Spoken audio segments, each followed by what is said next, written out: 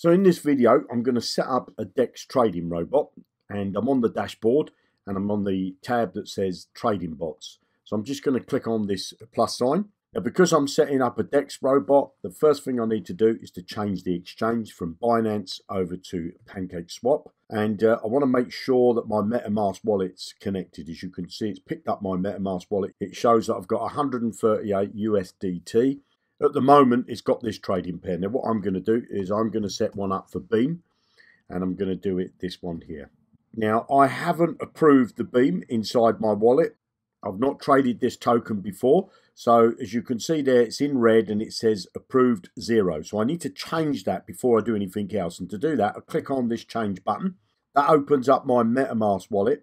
Now, what I'm going to do is I'm going to leave that default number. I don't want to change that at all, because I want the bot to keep on trading. So I'm just going to click next, and then I'm going to click approve. So as you can see now, that's all done, and I've approved 20 billion tokens with the smart contract. The next thing I want to do is I want to come over here to make sure it's active, and I'm going to put it on infinite run. Now, I'm going to change some of the bot settings. So I'm going to come up the top and go to expert mode. So I'm going to toggle that on. As you can see, it opens up a couple of other boxes. Now, I'm going to do trades of $50. And as you can see here, this maximum allocated funds says 1,555. Well, I don't want a bot to use that amount. I want to come down the bottom here to the strategy editor. And then all I'm going to do is get rid of some of these lots. So I'm going to delete a lot of lots off the bottom. And all I need to do is to click on this dustbin over here, or this garbage bin, and that will start to delete them off. And you'll see in a minute that I'll get down to the desired number. And if you look here, you'll see that this number will keep going down as I delete them. So it says 655. See, it's going down, it's going down. So I've got it down to 3 lots now, okay? And I'm going to get rid of that one. And now I've got it down to 2 lots. Now, at the moment, my 2 lots, it says that, you know, it's lot 0, which is the very first trade it will do. It will spend $50, and it's waiting for a move in the market to go up by 0.01. And then this next lot, which is lot 1, it says that the price has got to drop by 2%. Well, I'm going to change that. I'm going to put that down to 10%. This pullback, I'm going to leave that at 0.5. This here is 100%, which means it's going to, if it needs to buy this lot 1, it's going to use 100% of the initial order. So that was $50. This would use $50 as well, because that's set to 100. So if I put that to 50, just to show you, that will drop down to 25. So I'm going to leave that at 50 because I want the next order to be 25. And then this here has got the average setting. And if you see over here, there's nothing in this box here. Well, I want to change this to an independent. And the reason why I'm doing that is because I want to change this here. This is to keep profits. Now, this keep profits means if the bot gets down to buying this lot 1 and it sells that lot 1, so it makes a profit on it, there's a percentage that it will show me that I've earned, and there's a percentage that the bot will allocate to this lot to bring down the amount of money that was spent on this lot. So that 90% means that I would be shown 90%, and the bot would use 10%. Well, what I'm going to do is I'm going to put this at 10%. So it will show me that I've earned 10% from the profit that's made, and the other 90% will bring this lot down. So this will help my bot. If it, you know, it buys in here and then it buys this lot here and it makes a profit, it will keep some of the funds and bring down the dollar cost average of this lot here, and which will mean the bot can release the funds, you know, can sell it in a profit. So that's what I'm going to do there. You can see here, you can't change this setting here on this one at the top. That one's hard-coded, so you can't change that. You could change this number if you want to. And if what I want to do now is, before I save this bot, I'm going to come back up the top and we're going to look at this section up here. And I'm going to have a look at the chart. Now, I can see on the chart, this is more or less the bottom. So that's 0.01663.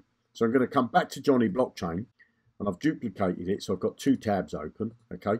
And what I'm going to do is come to the wallet, and I'm going to go to the earnings calculator, and I'm going to use this calculator here.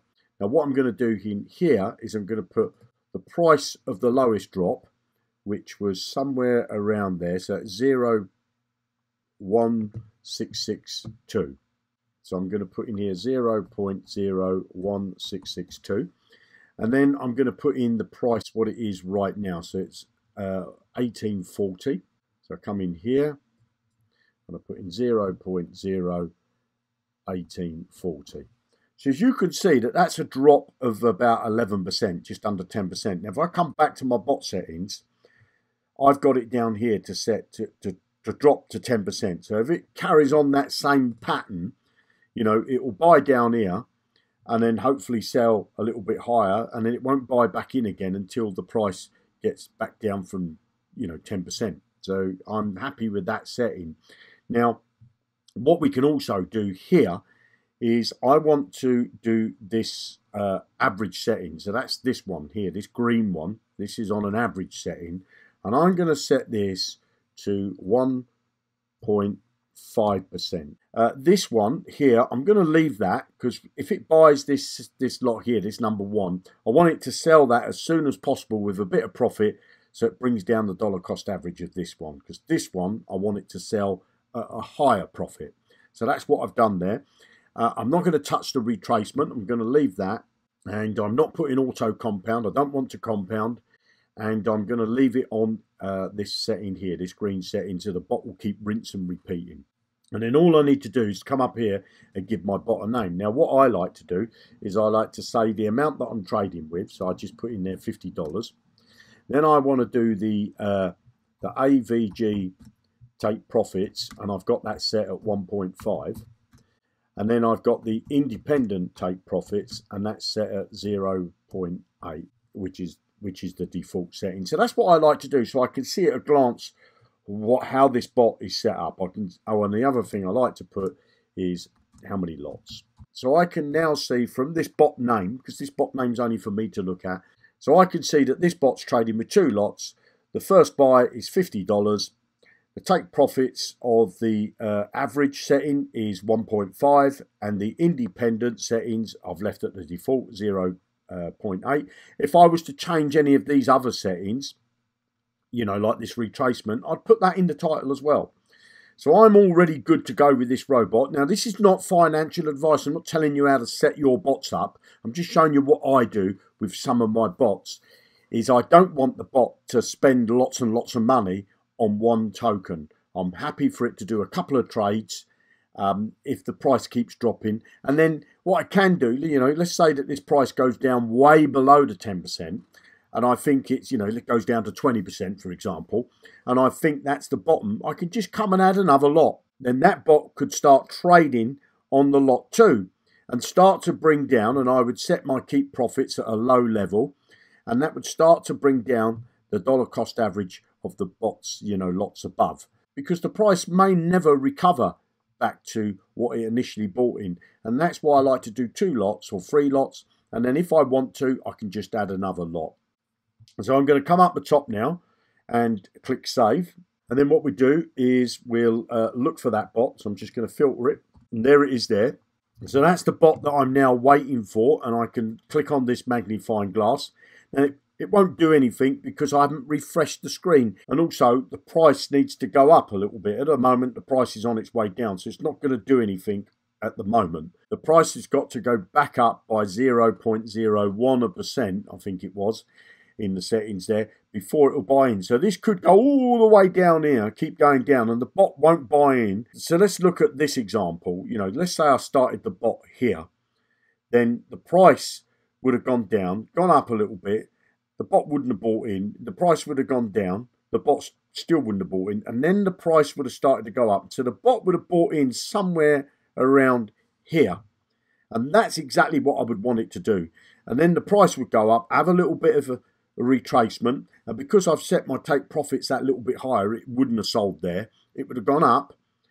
It may well have sold around here, depending on, you know, the fluctuation. I don't know how much that is in percentage wise off the top of my head here. It could have sold there, but if it didn't, it would have definitely sold around somewhere up here. So I would have picked up quite a nice bit of profit. But at the moment, the bot's going down, so it's not going to do anything right at this moment. It's going to wait for that price to start to go up again.